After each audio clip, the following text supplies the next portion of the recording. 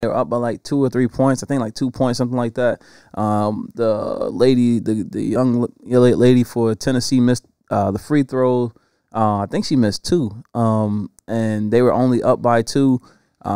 South Carolina got the ball, got fouled, and they had to inbounds it from half court. They left. I think it was the center who hit the shot. She was either power forward or center. 1.1 second left. Pulled from 3, banked it in. Game over.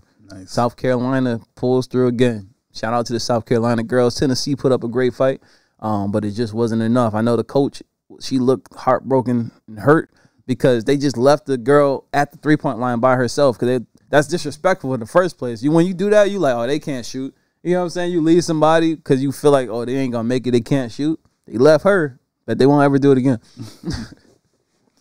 And we want to have a speedy recovery to Poa from LSU. Yeah, she man. hurt herself. Yeah, definitely. Speedy recovery out the Poa.